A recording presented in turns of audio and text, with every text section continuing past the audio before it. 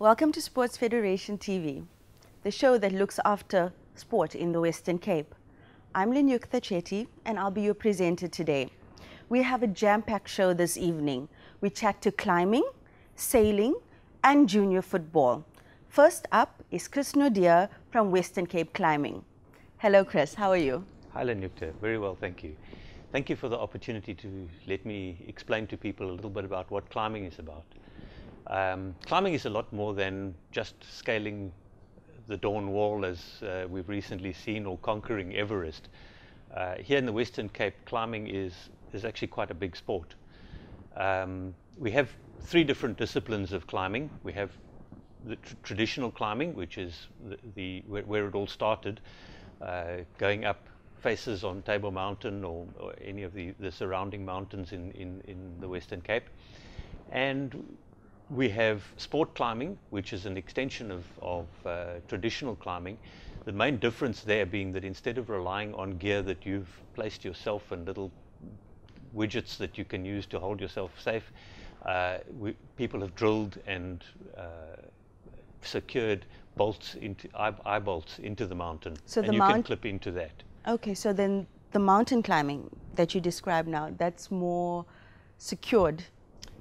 But all of those are, you're roped up, you're sitting with two people, so you have one person climbing and a second one standing at the bottom holding the rope, so that if anybody should fall, you can catch them. It sounds a little weird to say that they're at the bottom and they can catch you, but you're taking a rope up with you and you're clipping it into various bits of gear that you've placed or that are drilled into the mountain as you go up, so that if you fall, then the other person at the bottom will be pulled up and the person who's falling will be caught. So that's the first type of three. Those are the traditional climbing and the sport climbing.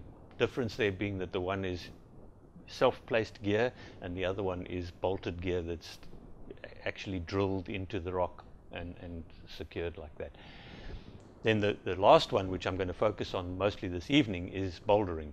And bouldering actually started really by trad climbers and sport climbers who wanted to get strong. So in the off season, they would go and find a rock somewhere and find some difficult moves on it and get strong. With no indoor gyms around, that was a favorite way of getting strong in the off season. Over time, that's actually become a huge sport in its own right. And in fact, we have here in the Western Cape, in Cederberg, we have one of the top 5 bouldering destinations in the world, and people come from literally everywhere in the world to come and climb in Rocklands in the Cederberg. You mentioned that we're going into bouldering season now. What would make this time of the year ideal for this particular type of climbing? It's the cold weather. Believe it or not, the bouldering people like to do in really cold weather.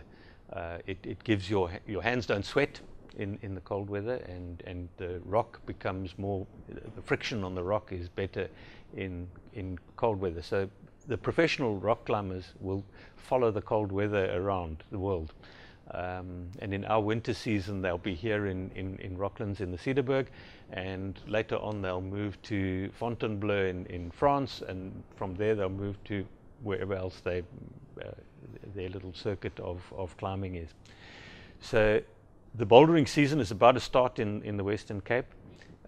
We have our national championships coming up on the 1st and 2nd of April. That's not a April Fool joke, it's real.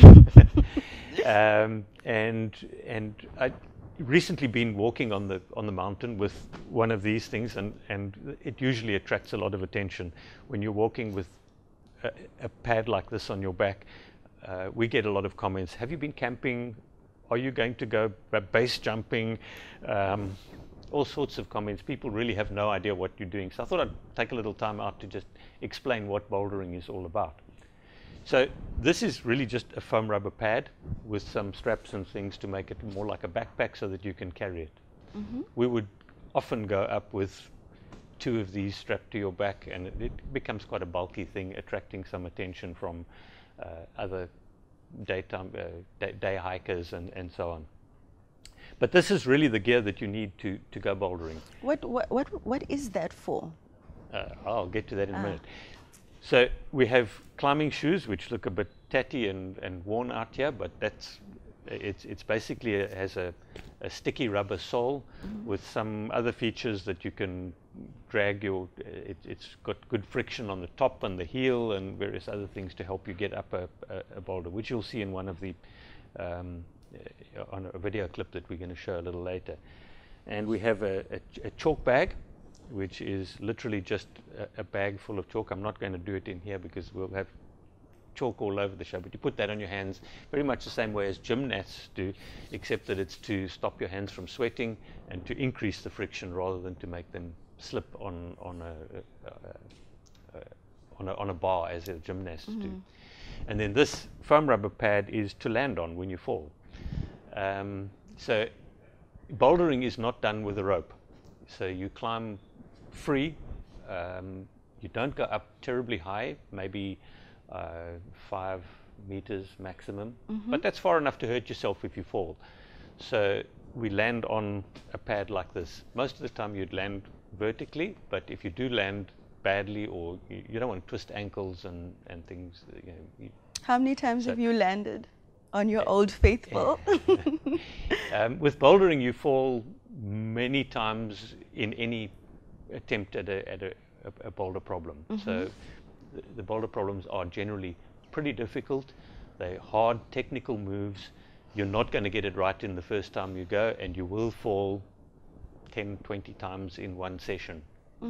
So that's why we carry 2 of those up. And if you go in a group, you might see at the bottom of a boulder, you'll see 5 or 6 of these pads lying around the bottom of a boulder, so that people they take turns in trying the problem.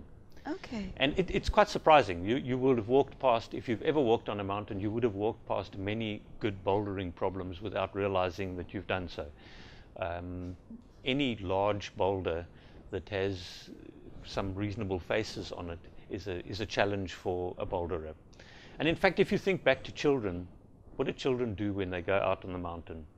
They find something to climb on. It's a very natural activity to take part in. It's adults that tell them, no, don't go up there, it's dangerous, careful, don't do that, don't do this. And that instills the fear in us right from the beginning. So well, you got us really excited about this bouldering thing, and we've got a video. You've brought a video for us to watch, so we'll have a look at that right now. Great.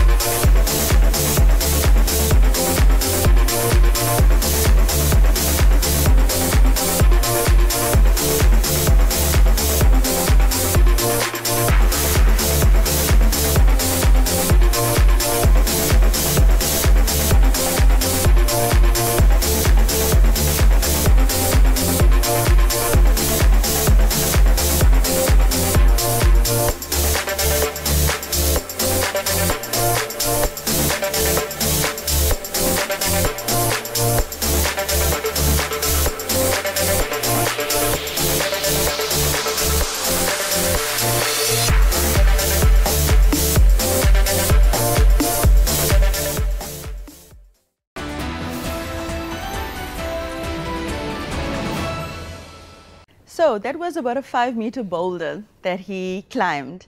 You want to tell us a little bit about that? Yes, certainly. So that was one of our talented young climbers. He's 15 years old at the moment, and that was a pretty hard grade climb.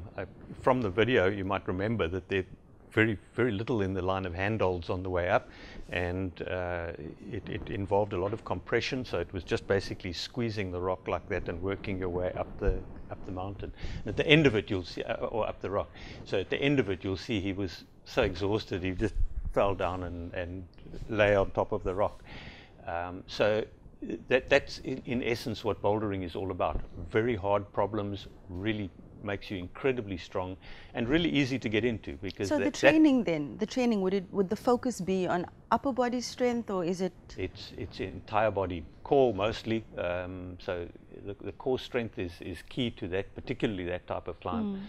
And it's so easily accessible. That boulder is a 10-minute walk from Clovelly. So from where you park your car, it's 10 minutes away, and there are amazing problems from that really difficult problem all the way down to really easy problems that anybody can do.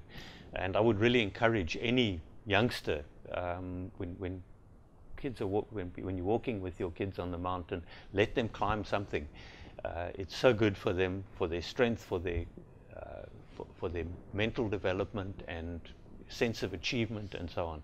Chris, with Western Cape being one of the most beautiful destinations in the world, I'm sure climbing is pretty hot here for anybody that's interested in that sport. Have you seen a growth in your numbers in your federation over the years? Oh, absolutely. No, it's going to be a huge sport. Not only because of the Western Cape being very accessible, but climbing has recently been accepted as an Olympic sport, and in the 2020 Olympics in Tokyo, climbing will be included, and we're going to definitely see a huge increase in the number of people just from the visibility of it. They're not going to the Olympics, but just because of the visibility of the sport. We will see a lot more people on in our gyms and in our on our rocks around Cape Town. Well, speaking about the gyms, are there indoor facilities where people can come and get exposed to the sport? There are great indoor facilities, and that's really the place to start, I guess.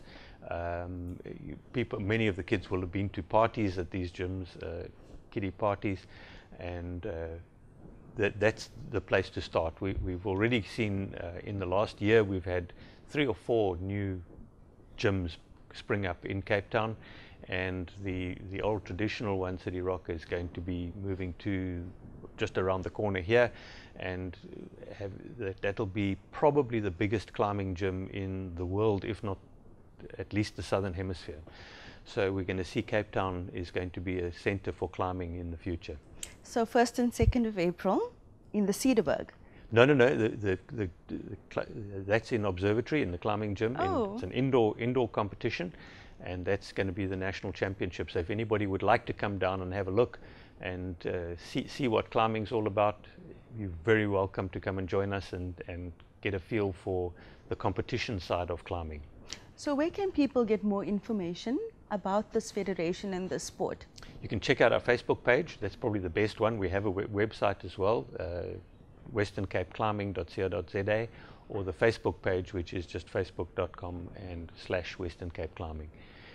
And that's probably the easiest way to start off with getting information on that. And you'll be competing as well at the national championship? No, not me. I just administer it and do the organizing of things, and leave the hard stuff to those more capable. Oh, well, we wish you a successful tournament nonetheless, and thank you for joining us today. Thank you very much for the opportunity. Okay, so up next we have Patrick Connolly and PJ Williams, and they'll be here to tell us about the upcoming junior soccer tournament, the Bay Hill tournament. Don't go anywhere.